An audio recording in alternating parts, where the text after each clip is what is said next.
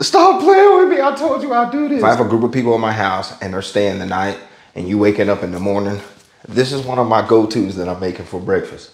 Let's get it. Skillet's on medium heat. Let's go ahead and add a little oil in the skillet. While your skillet's getting hot, go ahead and grab some potatoes, rinse it, cut it, and go ahead and add it to the skillet. Let's go ahead and cover this with a lid and let it cook down for about 5 minutes. Let's go ahead and add some onions and add some jalapeño. You need to make sure all these vegetables get cooked. And we're gonna add our chorizo in the middle of our skillet.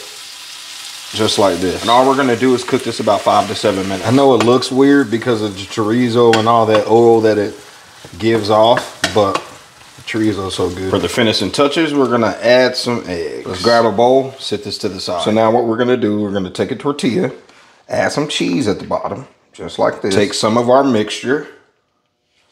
Oh yeah. Then we're gonna roll this bad boy together like a burrito. So now we take the same skillet, add some butter in there, place our burrito inside of the skillet. Go ahead and flip this bad boy.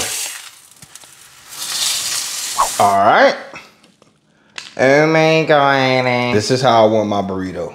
Crispy top, ready to go.